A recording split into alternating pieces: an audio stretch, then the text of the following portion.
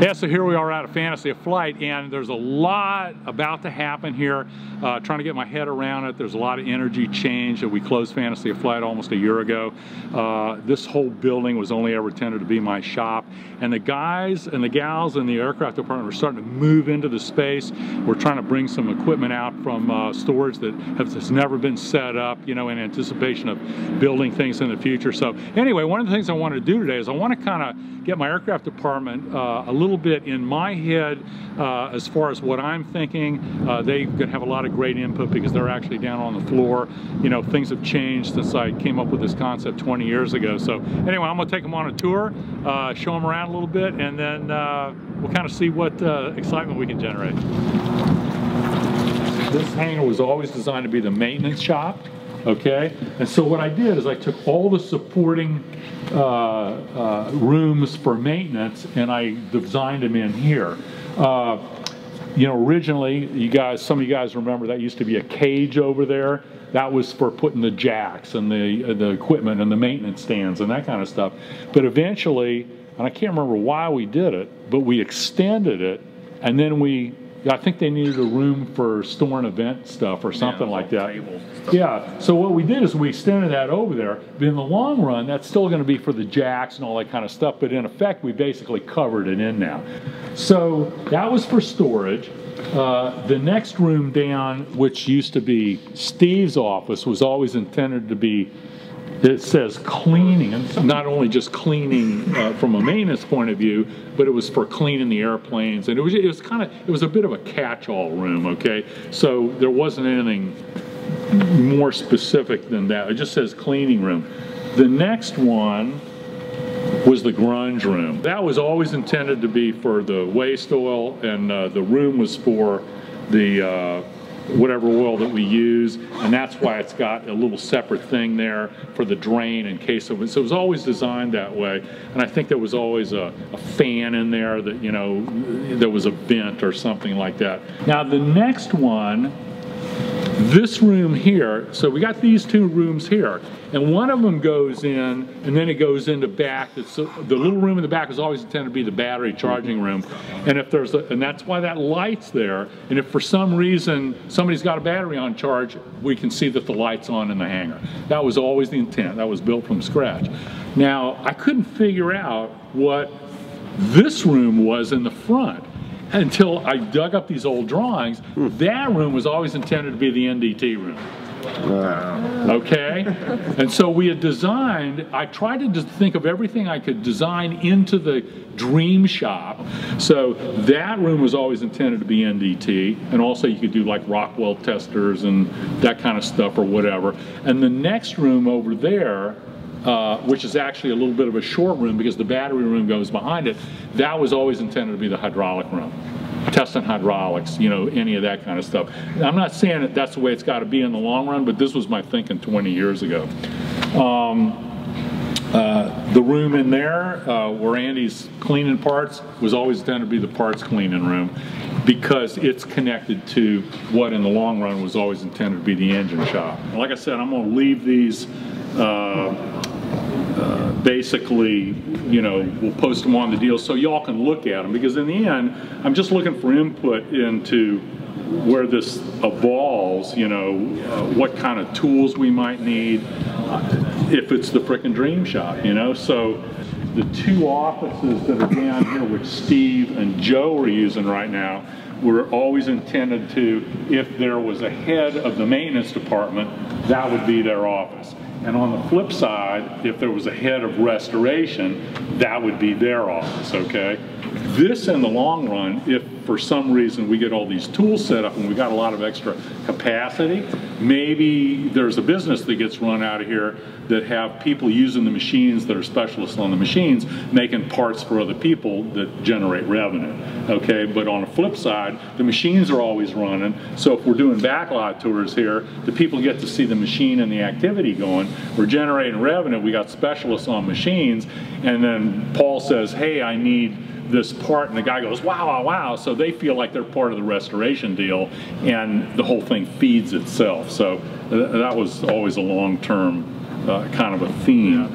I'm gonna turn the Tuskegee thing into our war room. for design for now, okay? So for the next couple of years, that's where we're going to design Fantasy of Flight. We're going to take all the exhibit out of there. We're going to set it up with some cork walls. We're going to get some flat file cabinets, set a table up for laying drawings out, and that's where we're going to design our future Fantasy of Flight, and where we can walk in, leave stuff up, look at it, sit back and look at things, you know. So we're going to steal that for the next couple of years.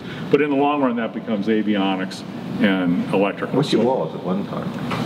It was. Yeah, it was at one time. It was at one time, though. Yeah, it was. Yeah, By the wire marking machine. Yeah, exactly. Yeah, it was. Anyway, and then we decided we were going to do the Tuskegee exhibit. So in the long run, that's where that's going to happen. So I tell you what, with that, and also too, you know, the reason that I put all these upstairs deals in here was always for a tour. I thought about that a long time ago, and that's why the windows look down into the shop. I think there's an opportunity that even if we're working away in here at some level, you know, we could always put something up here between the things. How it interacts and we do tours in the future, I don't know, but that's something that we need to think about. So we're. Now, are you thinking about tours from there, or are you thinking about tours in here? Yeah, in here. In here. From the other side. From the other side. Right. All completely organized. We need to figure out how we're going to do it, and maybe, you know, so we're not pissing off the mechanics and everybody. Maybe there's a way that we could do it with headphones. So the guy walking around's talking to him, and the guys aren't going, "Hey, you down there working on the B-25," you know. So we need to be thinking about those things where we're not impacting the schedule of the people down here, but we're giving these guys a great experience as well. That's kind of in here. So just kind of walking in here, like I said, this was always intended to be a parts. This is going to be the cleaning room. It could serve other purposes as well, but it's connected between that and it's connected between, you know, this would in the long run be the engine shop.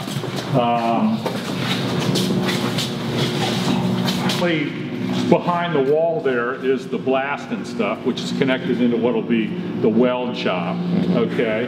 And then, you know, like I say, Andy's the engine guy. A lot of the machine stuff would go down there, but there's certain things that are, you know, engine specific. Yeah, I'd have to keep some, yeah, definitely. Yeah, that are interchangeable. So, just if you were going to lay out a cool engine shop, this is the space, and that's what it's connected to. Perfect. No, it's ideal for me. I can get around that in a wheelchair. I can visit all the big places. I like that. That implies it's still going to be. So now we're going into the future welding shop. Dave's looking at his shop. But this, you know, it was always intended to be the weld shop, and you know, what I'm thinking of is, of course, when we get down to the sheet metal shop, we got a lot of room down there, but at the same time, you know, is this really too big for the weld shop, or are there things like the, you know, the frickin' 12-foot open-ended shear that could go in here that you don't need that often, but it cuts quarter-inch mild steel, you know, and it's something that you might be using more than he uses. I mean, it's not going to be that big a deal to run around and cut some stuff, but at the same time, it might make more sense to be down there. But, you know, you've got one of the power shears down there. I mean, all the welding stuff. So maybe this is too much space. Maybe this gets broken up into something else that maybe supports the engine shop. See what I'm saying? Okay, I'll tell you what. Here's something that I just thought of. This is the kind of thinking that I'm thinking of. If this is too big for Dave, there's no reason why Dave can't take that, and this becomes the engine shop. Right. What is that? See what I'm saying? It still has access to the blasting, still has access to the part. I mean, I'm saying this is the kind of thinking that I want everybody to be thinking about, you know? And what'll happen is, I think it's going to organically evolve on the fly, but I just wanted you to know where my head was 20 years ago. You know, I think we did a pretty good job 20 years ago, and we'll see where it goes from, you know, from where we're at, okay? So, then,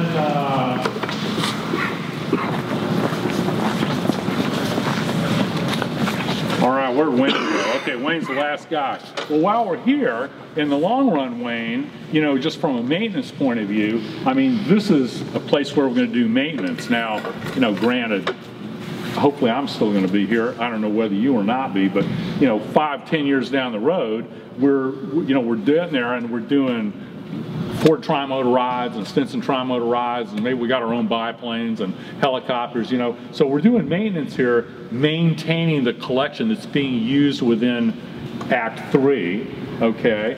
So this is a lot of space. So, you know, Wayne, from maintenance stands, I mean, the jacks will fit in there, all the maintenance stands won't, but the equipment that you need to operate out here, that's a storage facility, plus the hangar, and then, you know, at some point, somebody like you would have the office on the corner there. So what other things here think about that we would need or we might want? Some fans. Well, the fans are going to go in. And, yeah. Gets so damn Yeah. Well, we need airlines down the sides of the walls. We need, we need electricity. Yeah, that can all. Stuff. Yeah, that can. Well, I tell you what, if you need something now that's not here, then let's get it. But in the long run, when we're kicking butt and there's a lot of people working in here, you know, then we'll just whatever we need, we'll do. But anyway, just come up with a dream deal, and then let's fit it into the development of what we're doing. Okay? Yeah. Okay. All right, Ricky's shop.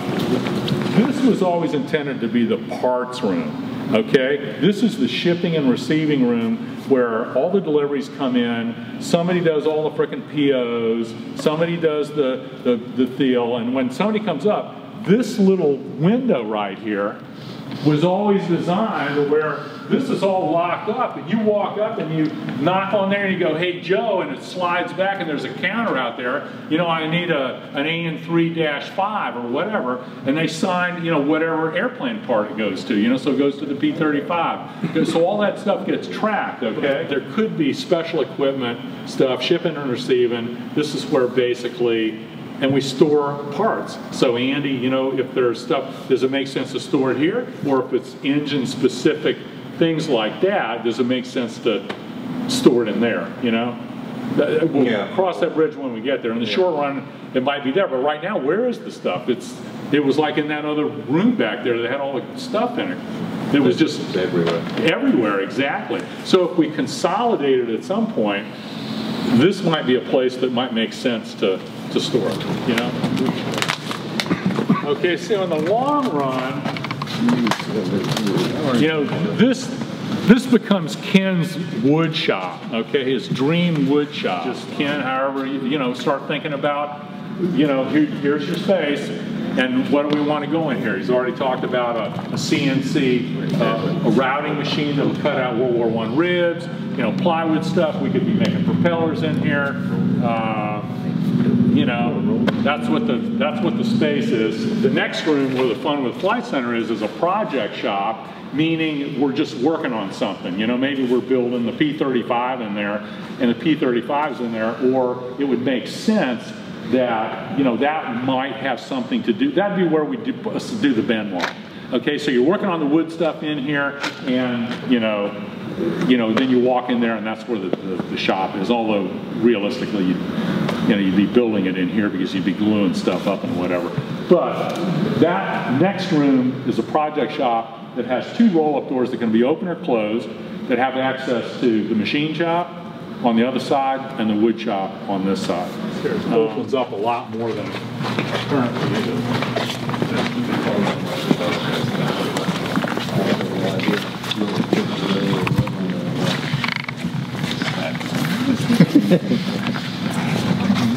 So, okay, so this was always intended to be the machine shop, and there's two rooms back here.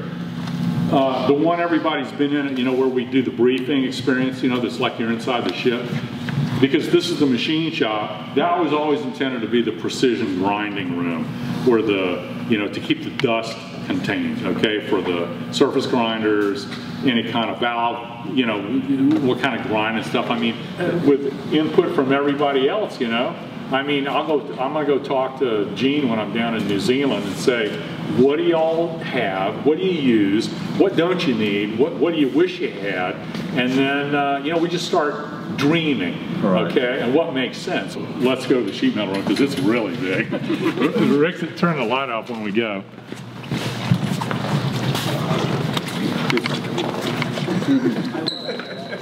I know it's hard to decide.